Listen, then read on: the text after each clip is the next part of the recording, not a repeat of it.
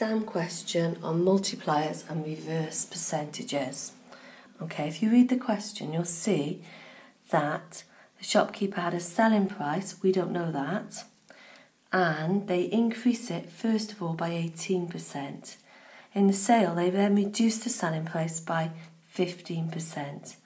And we found out that at that point, the cost was £90.27.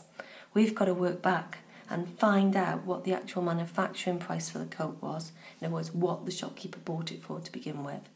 So, we had the manufacturer's original price.